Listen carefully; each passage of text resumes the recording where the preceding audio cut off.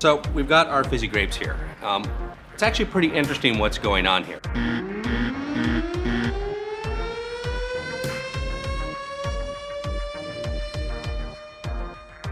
Dry ice is frozen CO2, and as it warms back up, it's going to become gaseous CO2. The basic idea is that it's the water inside the grape that this carbon dioxide is dissolving into. All we're talking about is taking fresh, beautiful fruit and carbonating it with dry ice. Fizzy fruit!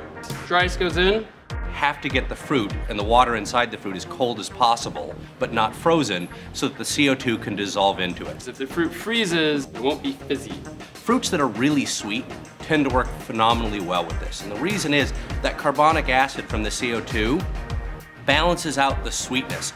Plus, because the fruit's cold, that also suppresses how sweet it is, so the overall flavor just becomes more balanced.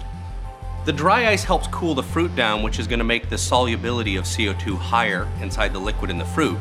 But as it warms up, the dry ice is also turning back into a gas, raising the pressure. And as the pressure comes up and the temperature of the fruit drops down, you're able to essentially cram more CO2 molecules into that liquid water.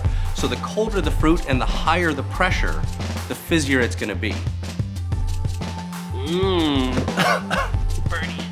If you inhale CO2, you're gonna get this really strong burning sensation in your lungs, and that's because your body has a response system that says when there's a lot of CO2 around, it feels painful, it activates this pain sensation.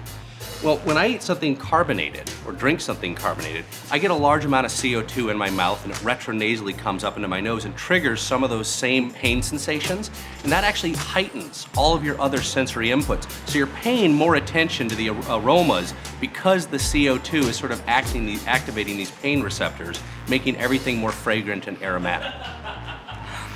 It's like, you guys remember Pop Rocks? It's like a Pop Rock, but the most delicious thing ever. So the combination of the coldness and the acidity, which balance out the flavor, plus the increased aromatics, is one of the things that makes fizzy fruit so wonderful.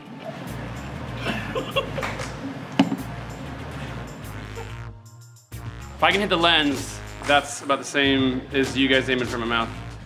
No, wait, no protection whatsoever. Nailed it. I'm gonna get you too.